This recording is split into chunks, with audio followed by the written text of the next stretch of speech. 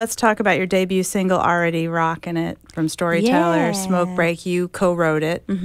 Tell everybody a little bit, I mean, everybody knows what it's about, but how it came about. We were writing a song already, and sometimes songs just take a little longer, and you just get distracted. You have to talk through stuff, and we kind of just kept going outside because it was gorgeous outside. It was like the first nice day of the year last year, and it was hard to just be sitting indoors and like looking out the window, like, look what's out there. It's pretty. There's sunshine. So we finally just ended up taking the guitar outside, and we were just sitting around and just taking a break from writing the other song we were writing. And I was like, you know what? It's a good country title, Smoke Break. And so we were like, well, what is that? Like, what is that about? We certainly don't want to encourage any bad habits, but we definitely kind of understand the moment of getting to take a breath, you know, getting to relax, getting to sit down, getting to think, I guess. Yeah. And that's kind of the angle that we wanted to tackle it from. So we made it just about people. Yeah. I love it. Just a couple of weeks ago, you were in the city for the Country Music Hall of Fame fundraiser, All for the Hall, with Brad and Vince and Emmylou and Paul Simon. I feel like I need to whisper his name. You do whisper. A lot of people in this room watching this interview were there. Yeah. And it was magical. It was really cool. I hadn't been that nervous in a long time, to be honest, just being on that stage. And it was just so weird because it was like a charity event. Like the guitar pull things are kind of the most relaxed vibes. But I don't know. It was like just the people that were on that stage were just I got a insane. little, when Paul Simon started playing Sounds of Silence, I Yeah. was like, oh, this is... And he didn't even have to say anything. The rest of us are like jibber jabbering around, like trying to set stuff up and like, hi, I'm Carrie Underwood and this is what I do and here's a song. And No, but your he just voice, started playing it. I will say, like, you really killed it. For you just to play with the guitar in the background was pretty amazing. I think you really stood. I'm not just saying that. You stood out that night. Thank you. My bright orange dress might have helped. It was awesome. You and Brad was there. You have such great chemistry. Oh, Lord. And here you go again. Afterwards, I was told when I laughed at him for forgetting the words, they're like, that's such a little sister moment. I was like, I know I could not laugh at him, but I basically like pointed and laughed at him. You did. And then I had to sing next, and I was just like, oh, wouldn't that be like karmic justice if I screwed up my words right now? I didn't, but I would have deserved it. Yeah, kind of. You would have. You and Brad are hosting the CMAs again. I mean, that's really become, you guys are the dynamic duo. You get you have the same sense. You both have the dry sense of humor too. You get each other. He's a little drier than I am, I think, or I don't know.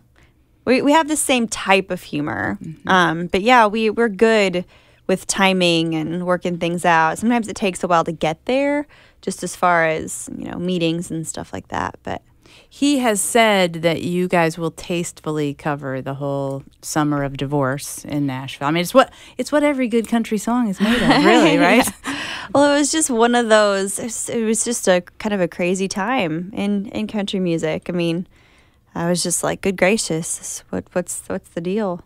People get divorced all the time, but just seemed like a lot of big ones all of a sudden. Yeah, I think it was shocking to everybody. But is there anything that you guys think? I think country, unlike other genres, like there's such an accountability and a family in country. Well, we are friends. Like it's not. You I don't know. Yeah, we see these people. We tour together. We there's like a whole lot of country music award shows, so we constantly see each other. Yeah. So it's you don't want to make anybody mad at you. You know, it's. Of course, we have to acknowledge certain things, but we have to see these people later. And we're not mean people, you know. I have faith you'll pull it off. We will. How many costume changes? I have more right now than I need, like as far as more dresses. How does that work? Is it kind of like Batman? Like Sometimes, yeah. There's like a team of people.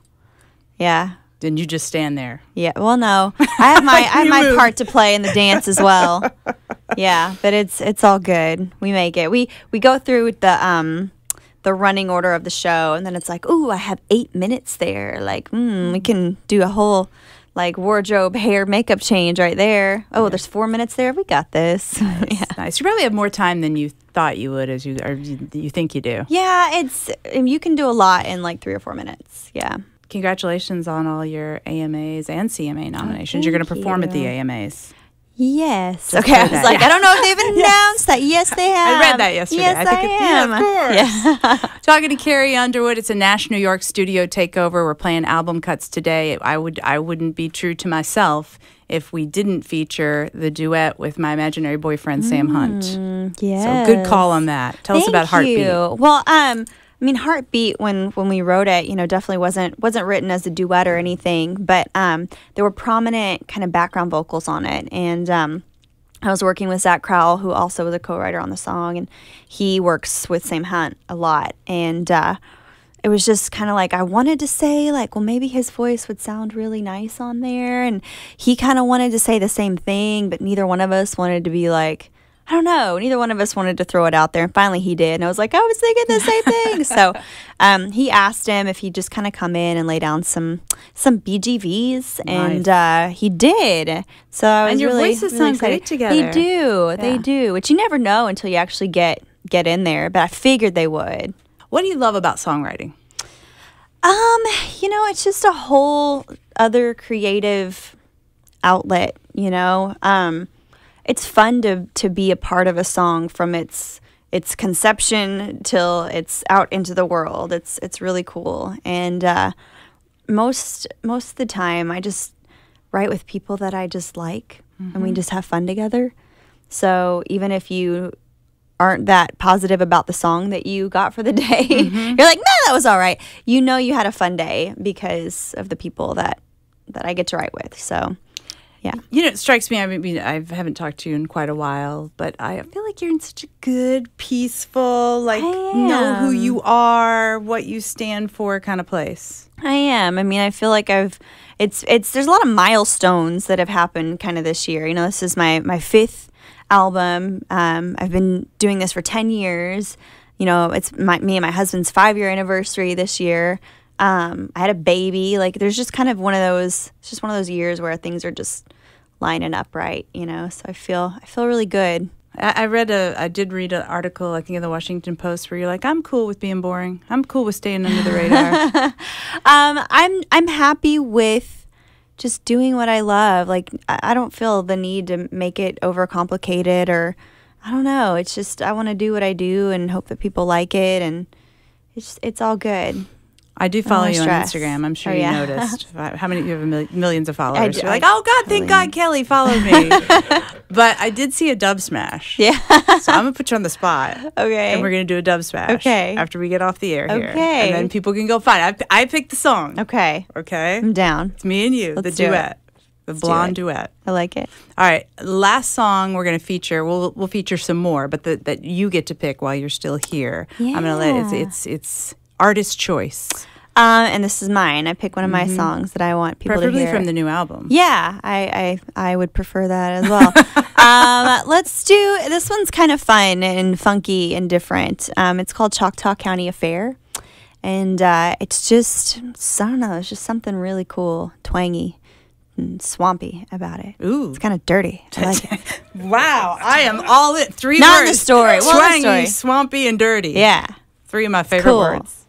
Loved having you in today. Thank you. Thanks for having me. It's so cool you were able to come by and do a NASH New York studio takeover. Yeah. Let's go. I'm going to go find you the best cupcake, best pizza next time you come in and stay longer, right? Okay. Yes, I would like that. Carrie Underwood, thank you for coming in today.